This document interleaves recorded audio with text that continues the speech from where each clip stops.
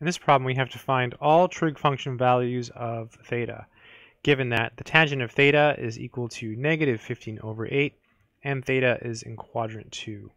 So there's a couple ways of doing this. Let's do it this way. Let's first start about thinking about the quadrant. So quadrant 2 is here.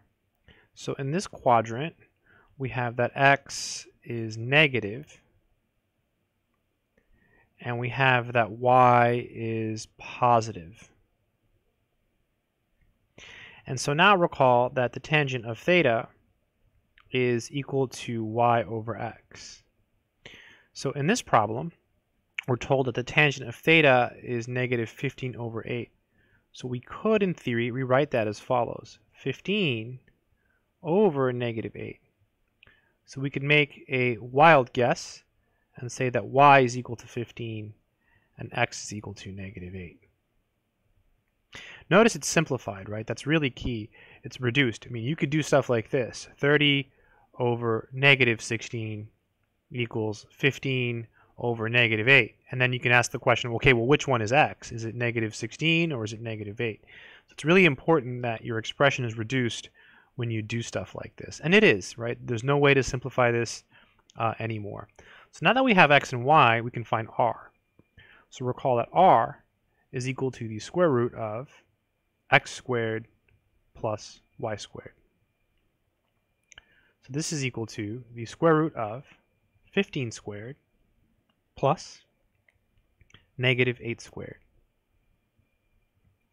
So this is equal to, 15 squared is going to be 225,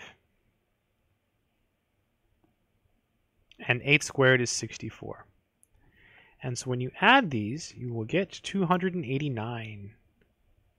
So we have 289. 289.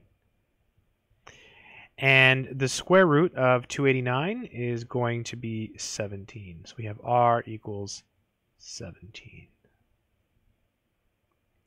All right.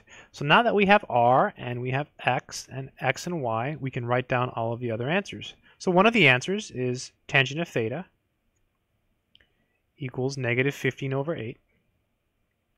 And then another simple answer that we can get is the cotangent. We can get that one just by flipping this answer, because cotangent is the reciprocal. So it's negative 8 over 15. Let's go ahead and come up with sine now. The sine of theta, well, sine is y over r. So in this case, our y is 15, and our r is 17. So that would be 15 over 17. The reciprocal of sine is cosecant. So cosecant of theta, so we just flip it, and that will give us 17 over 15. And now we can find cosine of theta. That's x over r. So x here is negative 8, and r is 17. And the very last one would be the reciprocal of cosine, which is secant of theta. That'll just be negative 17 over 8. And those would be the 6 trig function values of theta.